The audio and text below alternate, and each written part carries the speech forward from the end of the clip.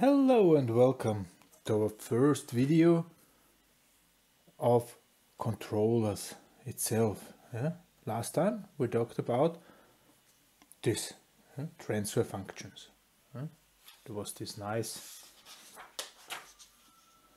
picture, and now we're going to talk about the controller. Transfer function of the controller. What possibilities do we have? So, this time we're talking about controllers. Basically, we do have two types of controllers. I mean, one thing is clear, Fs from S, transfer function of the system, of control system,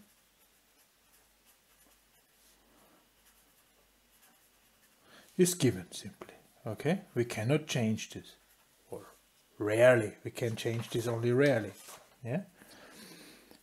Fr for S,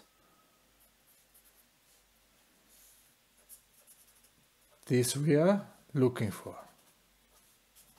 Okay,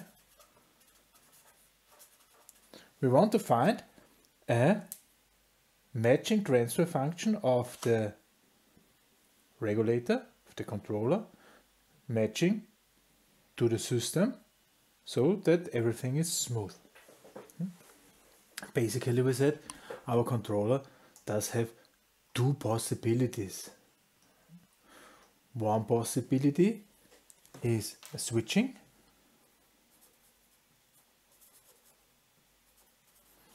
controller, and other possibilities are continuous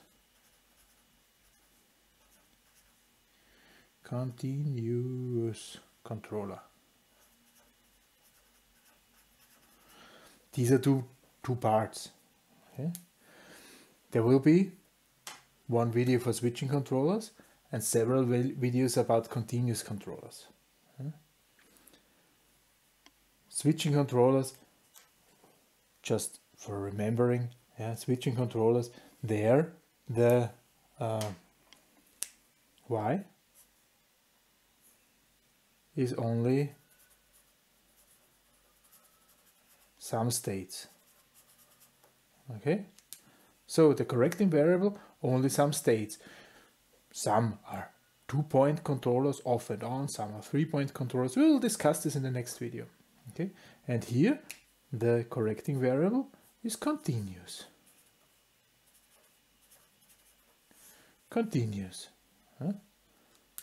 This is why this is called continuous controller. This is switching controller. Like I said, this basically that's it for this video. I just want to mention that this system transfer function is given, the regulator controller transfer function we are looking for, so that it fits to the system, and that there are two types of controllers, possible controllers, switching controllers and continuous controllers. Next video we're going to talk about the first type. Next video we're going to talk about the switching controller.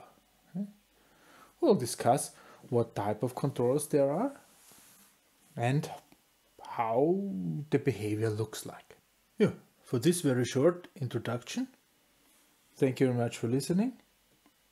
See you here. Goodbye.